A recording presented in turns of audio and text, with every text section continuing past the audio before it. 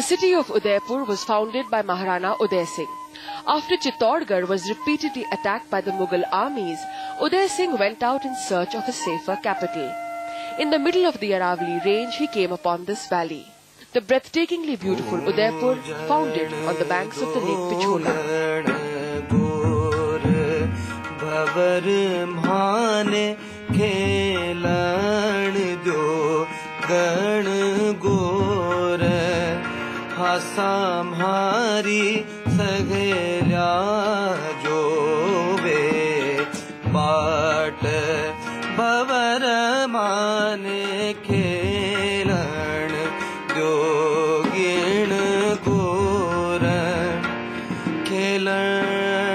Sisodia rulers chose their kingdom with care. The city palace is built on a hill right on the banks of the Pichola Lake. The Pichola is continuously fed by rainwater from the surrounding hills. Rainwater runs off and comes and collects here, which meant that the city never ran out of water. It's also one of the most beautiful destinations in Rajasthan, called the Venice of Rajasthan. And if you're thinking why it should make it to the 7 wonders list, I don't think you really need to think too much. Just take a look. The city palace complex in Udaipur also includes the famous lake palace and Jag Mandir. These two palaces are constructed inside the lake. The effect is so stunning that it's little wonder that these palaces are Rajasthan's picture postcard destinations. But Jag Mandir has an interesting history. Jag Mandir gave refuge to a very famous prisoner in history. Yes. Tell me about that. Well, Prince Khurram, who later went and became Shah Jahan, was given refuge here. And that is what we believe, that he got the inspiration of building the Taj from the Jag Mandir. The dome, first and foremost, is something that certainly reflects a big resemblance to the Taj. And as we all know, the famous dome of the Taj, which very strongly resembles this.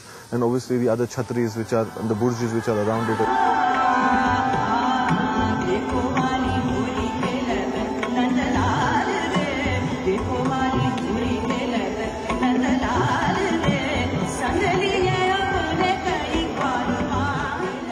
This is Maharana Pratap's armor, and we have got his spear, shield and the swords here.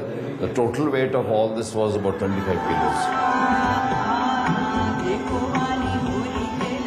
The Moor Chowk or the Peacock Courtyard in the city palace is famous for its glass and mirror inlay work.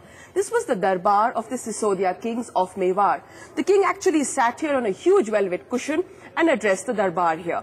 But what's really interesting about the Moor Chowk are the peacock motifs, and each peacock symbolizes a different season of the year.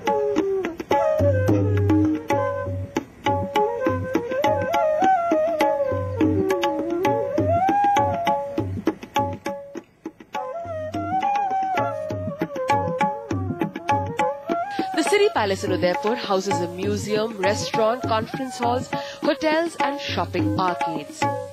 And much of what the city palace is today, a living, vibrating monument, is due to the efforts of Arvind Singh Mewar, the present descendant of the Mewar royals.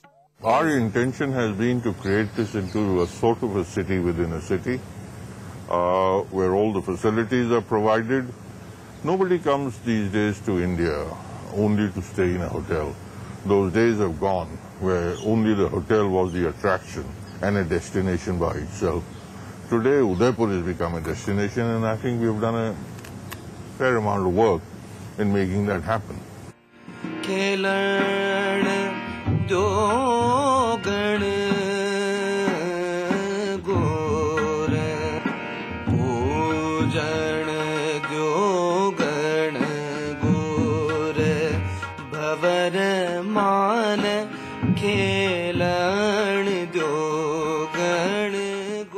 The best thing about visiting the city palace in Udaipur is that you can get a taste of how the royalty actually lived.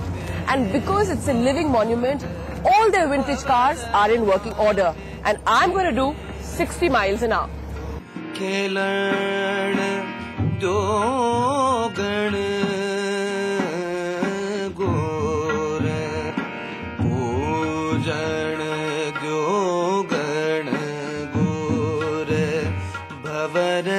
मान खेल